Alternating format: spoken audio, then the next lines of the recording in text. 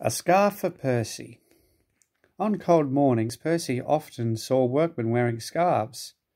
My funnel's cold, he would puff. I want a scarf, I want a scarf. Rubbish, Percy, said Henry one day. Engines don't wear scarves.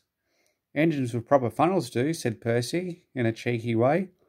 You've only got a small one. Henry snorted.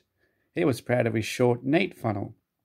Just then a train came in, and Percy, still puffing, I want a scarf, went to take the coaches to their siding. His driver always shut off steam just outside the station, and Percy would try to surprise the coaches by coming in as quietly as he could. Two porters were taking some baggage across the line. They had a big load and were walking backwards to see that none fell off the cart. Percy arrived so quietly that the porters didn't hear him till the cart was on the line. The porters jumped clear. The cart disappeared with a crunch. Boxes and bags burst in all directions. "Ooh!" groaned Percy, and stopped. Sticky streams of red and yellow jam trickled down his face. A top hat hung on his lamp iron. Clothes, hats, boots, shirts, shoes, skirts, and blouses stuck on his front. Dresses. A pair of striped trousers coiled lovingly round his funnel. They were grey no longer.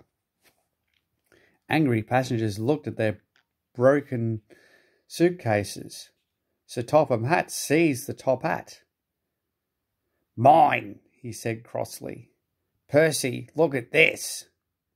"Yes, sir, I am sure," a muffled voice replied. "My best trousers too." "Yes, sir, please, sir," said Percy nervously. "I'm very cross," said Sir Topham Hatt. "We must pay the passengers for their spoilt clothes. My hat is dented and my trousers ruined, all because you come into the station as if you were playing grandmother steps with the coaches." The driver unwound the trousers. Sir Topham Hatt waved them away. "Percy wanted a scarf. He shall have my trousers for a scarf. They will keep him warm." Percy wore them back to the yard. He doesn't like scarves now.